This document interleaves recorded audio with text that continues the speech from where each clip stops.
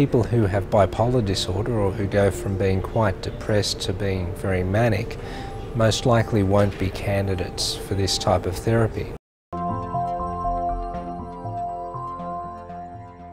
The role of deep brain stimulation in the treatment of depression is a work in progress at the moment.